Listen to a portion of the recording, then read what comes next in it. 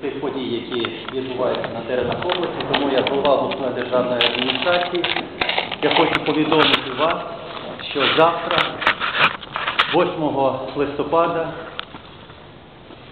відбудеться робоча поїздка Президента України Віктора Федоровича Януковича в Чернівецьку область. Ми готувалися вже до приїздів. Сьогодні вже у мене є однозначна інформація, вже приїхала і передова група протоколу, що завтра ця подія відбудеться. В планах заходів, я інформую вас, у нас передбачено відвідання Чернівецького машинобудівного заводу. Чому саме Чернівецького машинобудівного заводу? Поясню. Тому що основний лейтмотив поїздки – це якраз звіт Чернівецької області про участь в тих реформах, які започатковано Президентом України, модернізація країни, підготовка до того, щоб в угоді про асоціацію з Європейським Союзом, коли ми говоримо, що передбачено має бути набуття Україною членства в Європейському Союзі, то область показує свою готовність і що робиться в плані виробництва. Ви знаєте, що Чернівецький машинобудівний завод 70% обсяги виробленої продукції експортує в країни Європейського Союзу. Тобто це завод, який сьогодні провів глибоку модернізацію, де технологічний процес підготовлений до того, щоб належної якості виробляти продукцію, і де продукція вся має відповідні сертифікати європейські та міжнародні, що дає змогу експортувати цю продукцію. І зростання обсягів виробництва – це унікальне явище для промисловості взагалі в світі. Бо, ви знаєте, проблеми фінансові і економічні сьогодні існують в більшості країн, розвинутих країн Європейського Союзу, і ті проблеми, які є в Греції, в Португалії, Іспанії, Італії. І на цьому фоні в 2011 році Чернівецький машинобудівний завод показує зараз темпи зростання промислового виробництва на 208%. Тобто більше, ніж 2 рази. Також відбудеться у нас нарада з адміністративно-господарським активом області, де передбачена моя доповідь, інформування директора і голови правління Укргідроенерго Ігоря Григоровича Сироти по ходу будівництва Дністровської гідроакумулюючої станції, бо це теж дуже важливий об'єкт. Я вже наголошував на тому, що це є один з пріоритетних об'єктів не тільки Буковини, а й всієї України. Після завершення будівництва 3 гідроагрегатів це буде найбільша в Європі гідроакумулююча станція, а після завершення, і це планується зробити до 2014 року, після завершення і введення в експлуатацію 7 гідроагрегатів, це планується до 2017 року, це буде найбільша в світі гідроакумулююча станція. Тобто передбачається виступ і звіт про хід фінансування і плани будівництва Сироти Ігоря Григоровича. Також передбачений виступ ректора Чернівецького національного університету імені Юрія Федьковича Степана Васильовича Мельничука стосовно ходу відновлювальних робіт, які здійснюються сьогодні в центральному корпусі резиденції. Це якраз зміна і реставрація даху, отримана вже австрійська черепиця, зараз ведуться роботи. Також профінансовано кошти в розмірі 10 мільйонів гривень, загальний обсяг фінансування 22 мільйони гривень на добудову, бо нам необхідно буде господарський двір перенести і зробити цей об'єкт, який був би абсолютно готовий до, крім того, щоб вести навчальний процес, ще і приймати туристів, яких ми очікуємо. Також передбачається виступ по розвитку сільського господарства. Це група «Сварог»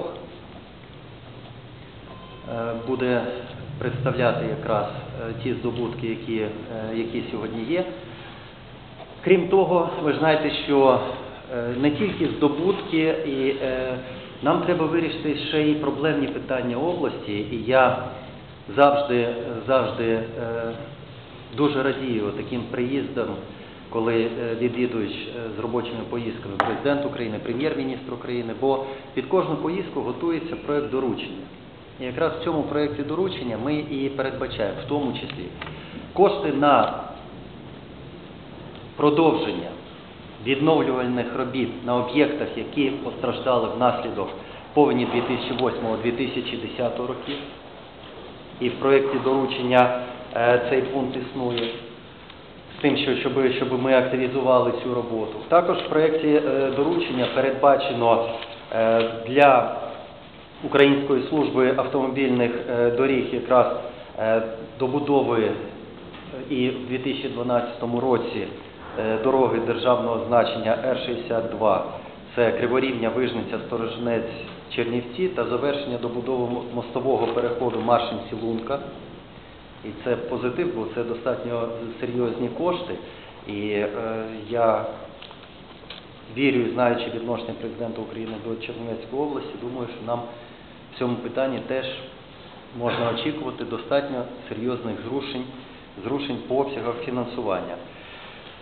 Також планується у нас, і я інформувати буду Президента України, в плані створення інформаційно-аналітичної системи управління регіоном. Чому? Тому що ми ставимо перед собою завдання, от коли сприймаються реформи, тоді, коли вони позитивний мають відгук від людей. І сьогодні довіру людей до влади можна сформувати тільки наближенням влади до людей. Якраз оце ми плануємо зробити в Чернівецькій області, і зроблено вже дуже багато, щоб наші громадяни не бігали по чиновництву з десятками довідок, де вони доказували б, що вони мають право. Якщо є закон, і це обов'язок держави, то держава має взяти на себе всі функції, а людина тільки має подати одну заяву. Одну. І ніяких довідок. І якщо їй передбачено за законом, і ми в цьому питанні вже достатньо серйозні маємо зрушення, і ми завершимо у 2012 році якраз цю інформаційно-аналітичну систему управління регіоном, образно кажучи, якщо існує сьогодні у нас вертикаль, президентська вертикаль, галузева вертикаль, ми робимо зараз президентську горизонталь. З тим, щоб всі бази даних, які сьогодні є на рівні відомств України, щоб вони були і була можливість пакетного обміну інформацією, і щоб у нас була інтегрована оця система, де людина подає заявку, і одразу видно по цій людині, який рівень соціального забезпечення, який майновий стан, які і багато-багато інших питань і речей, які ми плануємо зробити. Також передбачено у нас обговорити питання транскордонного співробітництва. Нам теж є що показати в цьому плані, які позитивні зрушення. І в плані ведення буковинського діалогу, де ми змогли організувати так, що не просто за один стіл переговорів у нас сіли представники Буковини та Сучавського і Потошанського повітів, а ще і долучилася до цього третя сторона. Це Австрійська Республіка і за участю посла Австрійської Республіки доктора Хайма, Шумпетерівський форум. Зараз ми плануємо проведення буковинського діалогу вже в Відні, з тим, щоб ці питання вирішувати. Передбачено в проєкті доручення також і відновлення наших пунктів міжнародного переходу, які були закриті у 2010 році, 5 пунктів, які у нас були до цього місцевого значення спрощеного переходу. Зараз в зв'язку із тим, що Румунія стала членом Європейського Союзу, то вже там передбачено за законами Європейського Союзу тільки наявність міжнародних пунктів перетину. На сьогодні нами вирішено питання 28 мільйонів гривень на основний пункт Порубне інвестується в цьому році і вже проводяться роботи. По грантових коштах Європейського Союзу передбачено 8 мільйонів гривень для реконструкції ще 2 пунктів перетину. І по інших планується якраз доручення Президента України. Шановні колеги, я впевнений в тому, що це дуже такий відповідальний момент, приїзд вищої посадової особи держави в область, і це якраз можливість області вирішити багато питань в такому серйозному прискоренні, багато питань вирішити, ті, які є. Також планується відкриття будинку інвалідів в Банченах, там, де освячення було 2 жовтня патріархом Кирилом. І зараз планується вже офіційне світське відкриття цього будинку, щоб завтра відбулося входини в цей будинок і з завтрашнього дня, щоб діти-інваліди могли перебувати в цьому будинку, а також в проєкті доручення передбачено створення на базі цього будинку, бо це унікальний такий об'єкт, і це взагалі унікальне явище в світі. Я просто як людина, яка має відношення до соціальної сфери, можу відповідально сказати, що такого відношення до дітей і такої інфраструктури, яка створена в Молниці і в Банченах Герцаївського району, не те, що в Європі немає, ніде в світі немає. І планується створення на базі цього будинку для інвалідів, де перебувати будуть інваліди без обмежень з усієї України, створення реабілітаційного центру з серйозною відповідною апаратурою, щоб там могли проводити реабілітацію, а також саме головне, щоб там же були елементи і набуття освіти, і професійної підготовки інвалідів до ведення самостійного життя. Тобто всі процеси адаптації людей з фізичними, з розумовими вадами до адаптації до сучасного життя. Планується також підняти ще питання розвитку, питання сільськогосподарського виробництва, питання промислового виробництва, питання поглибленої переробки якраз в лісовій галузі, бо тут, я вже казав на колегії обласної державної адміністрації, для мене абсолютно дивно, чому якось вийшло так, що за всі роки розвитку Чернівецької області, а одним з багатств Чернівецької області є ліс, чому якось по периметру Чернівецької області в інших областях існують потужні підприємства з глибокою переробкою лісу, і Чернівецька область в цьому випадку чомусь виступає як сировинний додаток або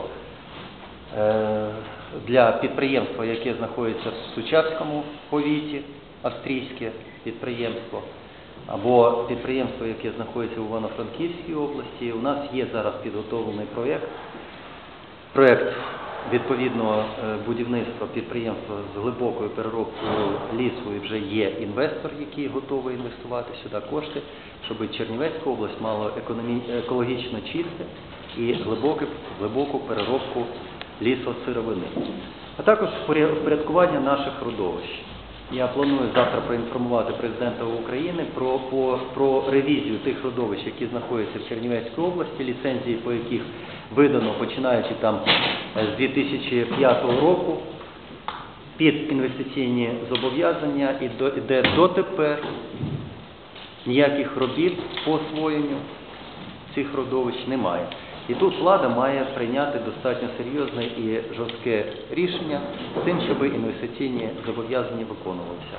Ну і саме головне це те, що ті плани, які є по Чернівецькій області, це в плані розвитку туристичної галузі і подієвий туризм, той, який ми робимо, те, що ми зробили ремонт нашої філармонії, зараз робимо ремонт палацу «Юність» Буковина, домовилися і знайшли меценатів, які готові інвестувати 28 тисяч євро в те, щоб ми зробили поточний ремонт органу в нашому залі органному на вулиці Вірменській, з тим, щоб в цьому році ми вже 1 800 000 гривень обласна державна адміністрація інвестувала в те, щоб ми дренажну систему, щоб підтоплення не було фундаментів нашого Чернівецького академічного обласного українського музично-драматичного театру імені Ольги Кобилянської не було. Також ті кошти, які ми інвестуємо зараз в реставрацію резиденції ті кошти, які наші спонсори і наші меценати інвестують сьогодні в реконструкцію і в реставрацію синагоги по вулиці Садовського. Також в проєкті передбачено ще й допомогу по 1,5 мільйона гривень.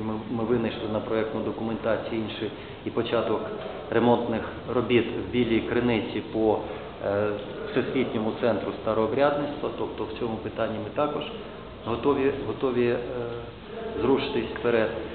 Ну і я думаю, що в наступному році, зараз, якщо проінформую вас, вчора якраз відзначали 80 років Чернівецькому театру.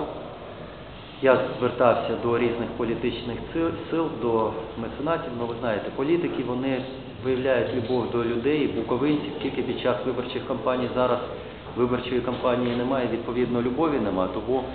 Але знайшовся меценат, який інвестував. Заявка нашого театру була на 432 тисячі. Це необхідно, вже вкрай необхідно зробити нову сценічну завісу для нашого залу, оновити механізми сцени, оновити звукову апаратуру. Ті навантаження, які сьогодні несуть як меценати Віктор Анатолійович Сідлер, як директор Чернівецького машзаводу, як Стелла Омельянівна Станкевич, яка допомагає в костюмах, цього недостатньо. І знайшовся меценат, ДФ Груп перерахувала вчора 500 тисяч гривень якраз на проведення цих робіт. Тому подієвий туризм – це створювати ті події в наших прекрасних залах. Чернівецька область і Буковина має хороші традиції по культурі, по тих людях, які проживали у нас. Я впевнений в тому, що ми створимо такі вистави, музичні дійства, які залучать в Чернівецьку область і в Буковину дуже багато людей. Із столиці нашої країни, Києва, і з інших країн. Я впевнений в тому, що Чернівецька область і Буковина буде успішною. І в цьому питанні я впевнений, що нам в тому числі і допоможе Президент України. Тому завтра передбачається і відповідне спілкування Президента України з пресою, тому я запрошую вас, і у нас там передбачені всі необхідні для цього нюанси, ви знаєте їх. От. І просив би підтримати намагання Чернівецької обласної влади в тому, щоб після приїзду Президента України у нас пожвавлення було, бо зараз іде бюджетний процес, бюджет приймається 2012 року, в першому читанні він прийнятий, зараз ми працюємо над другим читанням, з тим, щоб бюджет 2012 року він був такий дуже прихильний, скажімо так, до Чернівецької області, і тоді нам вдасться зробити все те, що ми плануємо, і щоб саме головне, щоб це відчули люди, позитивні зрушення. Тому я дякую вам і бажаю нам всім гарно, достойно підготуватися до цього візиту і його провести. Дякую вам. Дякую, Михайло Миколайовичу. Заяву завершено.